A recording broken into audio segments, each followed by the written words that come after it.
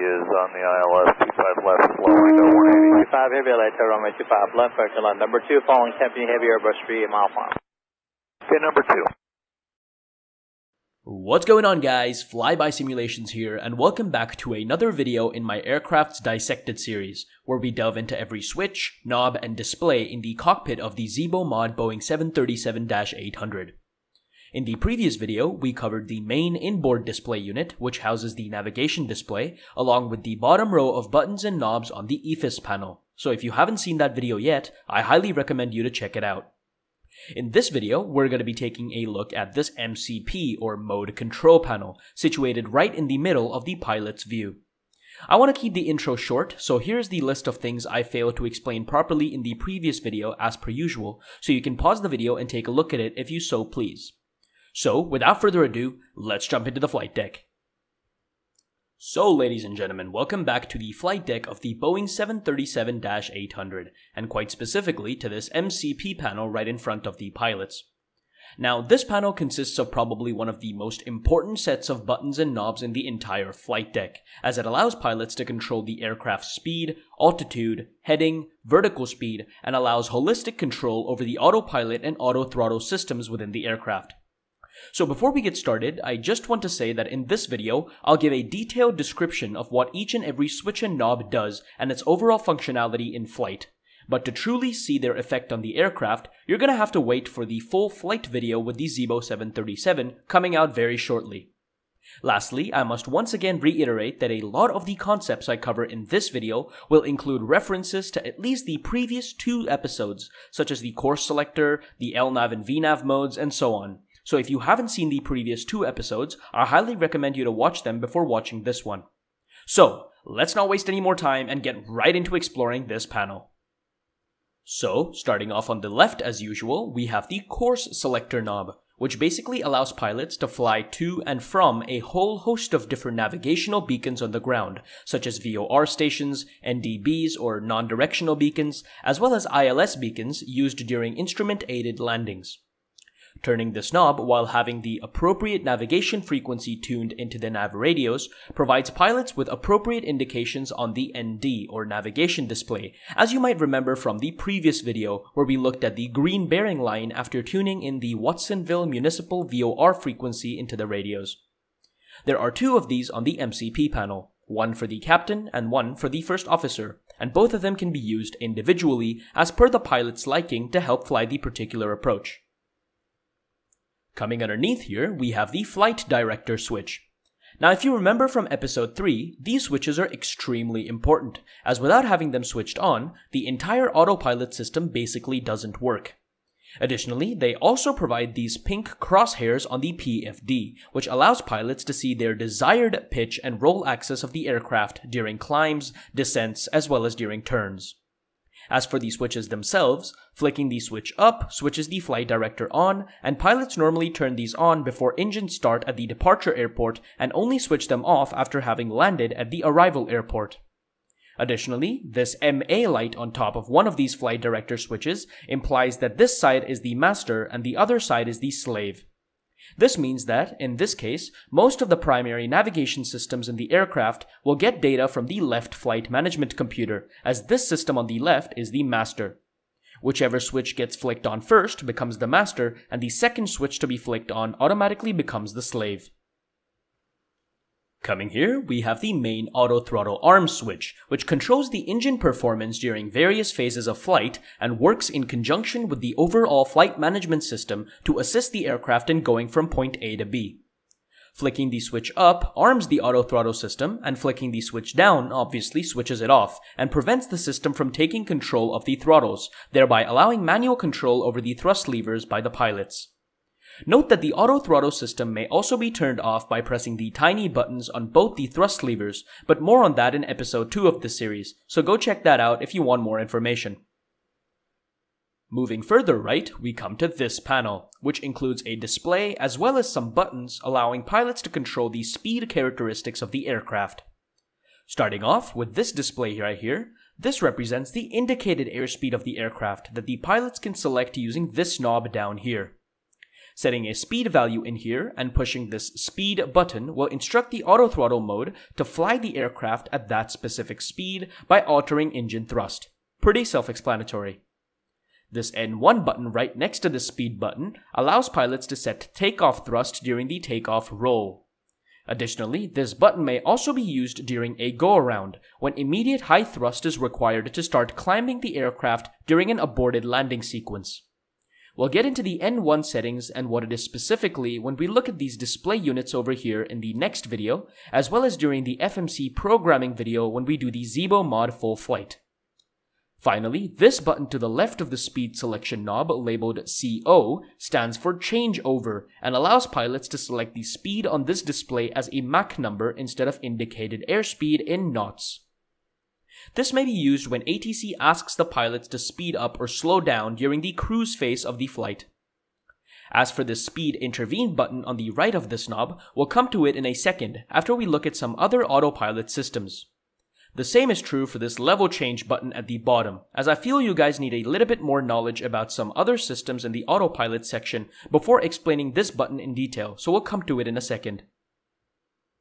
So, coming to the right here, we have the VNAV and LNAV buttons, which, as you again may remember from episode 3, stand for vertical navigation and lateral navigation respectively. These modes, when engaged, basically obey every single instruction programmed into the flight management computer before flight, including speed restrictions, altitude constraints, headings needed to get to various waypoints on the route, and so on to fly the aircraft from point A to B. The LNAV system is responsible for the roll axis of the aircraft and is responsible for turning the aircraft from one waypoint to the next as programmed into the FMC. The VNAV mode is responsible for controlling the vertical axis of the aircraft, thereby dynamically manipulating the aircraft's pitch and speed to maintain the vertical profile programmed into the FMC. When these systems both work in conjunction, they control every single control axis in the aircraft to allow the plane to fly as accurately as it can on its specified route. Alright, now that we know what LNAV and VNAV do, let's come back to the speed control panel and look at the speed intervention button. Now, as mentioned before, when VNAV is engaged, the autopilot systems will manage the speed and altitude of the aircraft using the constraints that have been programmed into the FMC. In fact, the entire speed display will go blank, signifying that VNAV has taken control over the speed and altitude characteristics of the aircraft. However, say that pilots wish to use VNAV for its altitude component, but want to set the speed manually, they can press the speed intervention button and dial in a specific speed. This will mean that the aircraft will follow all altitude constraints programmed into the FMC, but the aircraft will only obey the speed that has been dialed manually into the speed control panel. It might sound confusing at first, but when you see it in action, it'll make complete sense. Arming these modes also shows their appropriate indications on the PFD, as we saw in earlier episodes of this series. So, in the middle of these LNAV and VNAV buttons, we have the heading control knob, which, as you probably guessed, allows pilots to fly a particular heading when selected on this display using this knob. This system may be used when pilots are flying pre-specified approaches or departures around the world, but are mostly used when air traffic control vector the aircraft around immediately after takeoff or during approach. For example, ATC might instruct the pilots to turn right heading 340, so pilots would select 340 on this display and push this heading select button, causing the aircraft to automatically turn the aircraft in that direction. Also note that manipulating this knob shows a visual representation of the direction being selected using this pink line and bug on this ND, as well as on this partial heading indicator on this PFD. Lastly, the eagle-eyed among you might have noticed that there are actually two knobs on this panel, and you're quite right. The smaller knob, as we just saw, obviously allows pilots to select the specific heading they wish to fly, but this larger knob at the back allows pilots to select the maximum bank angle during the turn. This ranges from 10 degrees and goes up in increments of 5 degrees all the way till 30 degrees. This is especially important when pilots wish to make tight or shallow turns depending on the phase of flight. Okay, so I've changed the view up a little bit here as we transition towards the right of this MCP panel. So all of the effects of the next few buttons will be seen on the first officer's displays instead of the captain's. Starting with this VOR LOC button underneath the LNAV button, this serves two major functions. Number one is that it allows pilots to let the autopilot systems within the aircraft fly certain VOR radios instead of flying them manually. Certain airports around the world are rather challenging to land at and sometimes have tricky approaches which require the pilots to use this button to reduce their workloads when flying VOR approaches. The second function of this button is that it intercepts the localizer when performing an ILS landing at a runway. The localizer represents the lateral component of the ILS, or Instrument Landing System beacon, and allows the aircraft to get aligned with the center line of the runway during an ILS approach. Pressing this button, after having tuned the appropriate ILS frequency into the nav radios and selecting the correct approach course into the course selectors, will automatically instruct the plane to intercept this localizer and fly the approach straight onto the runway. Coming down to this APP button, this button acts as a sister button to the VOR LOC button we just looked at. Pushing this button, after having tuned the appropriate ILS frequency into the nav radios, will instruct the plane to intercept the glide slope component of the ILS beacon, which is used to align the aircraft vertically with respect to the runway. When the aircraft intercepts both the localizer and glide slope, it is then perfectly aligned with the center line of the runway and is descending at just the right rate to touch down near the start of the runway threshold.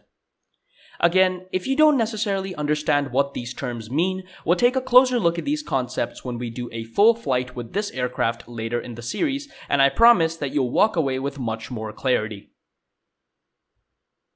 Coming to the right, we have the altitude control knob, which, as you probably guessed, allows pilots to select an altitude that the aircraft needs to climb or descend to.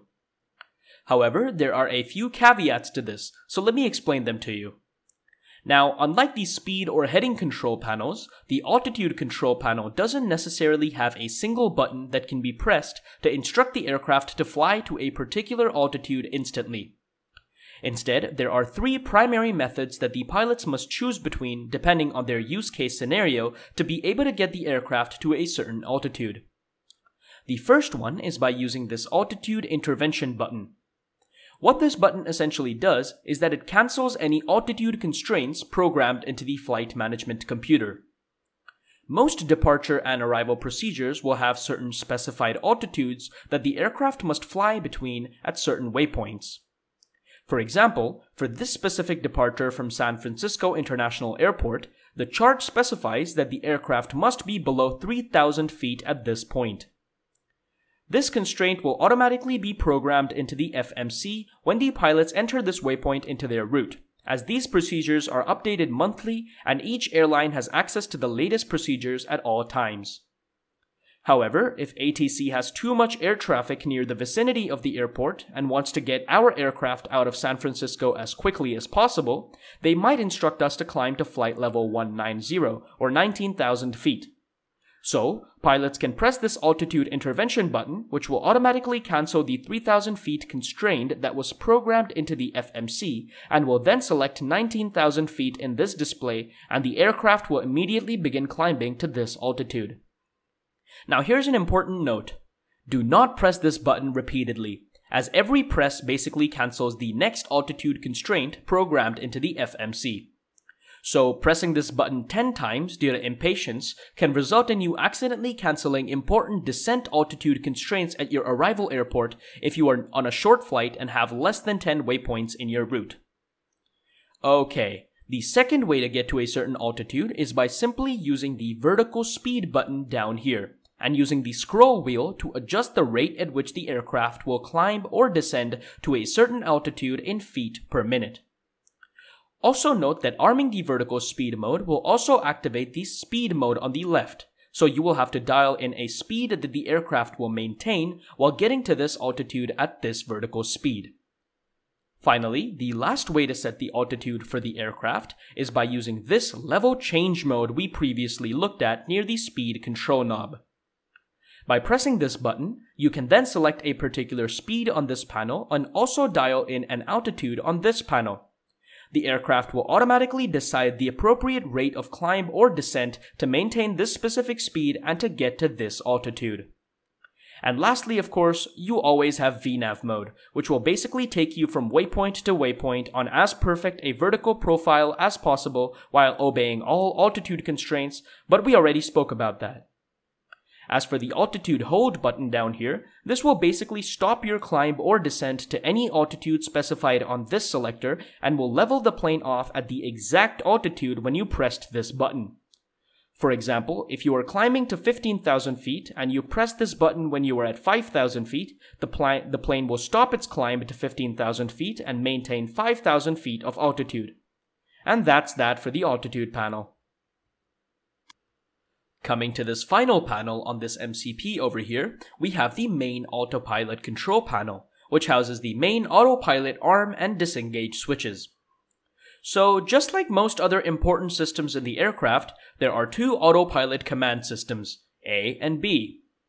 These two switches over here, therefore, are the main command arm switches. Normally, only one of these buttons are pressed during flight to switch on the autopilot systems within the aircraft. The only time both of these buttons are pressed at the same time is when this approach mode is armed during an ILS landing. When this is done, pilots can switch on both autopilot systems to be able to perform an auto-land procedure, where the automatic systems in the aircraft will completely take over and land the aircraft onto the runway during harsh weather conditions such as dense fog. Also note that without pressing at least one of these buttons, none of the previous buttons on the MCP panel will work. Their corresponding lights will light up and the displays will show the selected values, but the aircraft will not obey any instructions programmed into the MCP without having at least one autopilot system activated. Alright, coming further below, we have these two CWS buttons. Now, I'll be honest with you guys, I have never really used these buttons when flying the IZibo mod, but upon researching it on this website, I found that it is extremely useful in certain situations. CWS stands for Control Wheel Steering and allows pilots to set a particular pitch and roll setting on their control column and yoke and have the aircraft fly that specific pitch and roll setting automatically.